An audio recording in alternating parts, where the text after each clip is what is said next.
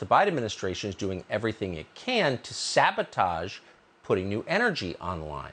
They stopped issuing new oil and gas leases. They've also canceled several existing leases, including one that would have allowed drilling on more than 1 million acres. That's the only source of natural gas for about 500,000 people living in the state of Alaska. Senator Joe Manchin asked the Interior Secretary, Deb Haaland, about this, kind of a big deal, and yet, amazingly, she had no clue it was even happening. Watch this. You all just put out a statement. The U.S. Department of Interior just put out a statement.